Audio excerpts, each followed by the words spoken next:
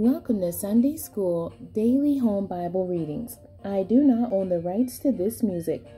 Today's topic is the blessed of the Lord, and it's coming out of Genesis chapter 26, verses 26 to 31, and this is the King James Version. Then Abimelech went to him from Gerar, and Ahazath, one of his friends, and Phicol, the chief captain of his army.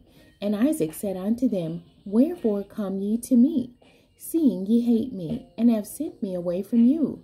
And they said, We saw certainly that the Lord was with thee. And we said, Let there be now an oath betwixt us, even betwixt us and thee, and let us make a covenant with thee, that thou wilt do us no hurt, as we have not touched thee, and as we have done unto thee nothing but good, and have sent thee away in peace. Thou art now the blessed of the Lord.